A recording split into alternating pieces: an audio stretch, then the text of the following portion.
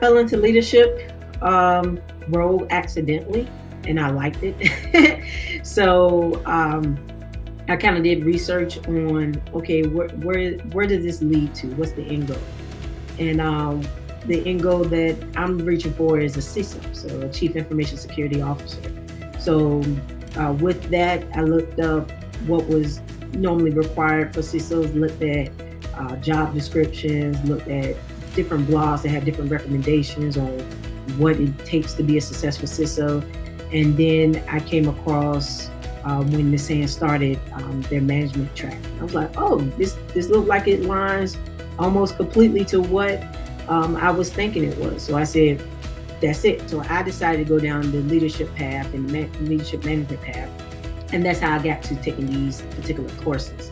So I even, when I work with people and I mentor them, I ask them, what are you trying to do in the security field?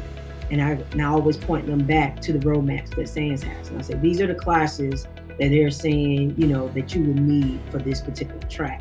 So if you don't know what you want to do, then this is a perfect place to start. I have people, because I'm a security expert at my organization, I have people coming to me all the time, what SAN class I want to do. And the first question I ask is, like, what do you want to do? And then when we figure out what they want to do, I point them into the tracks that they have. And then I say, start at the entry and work your way through.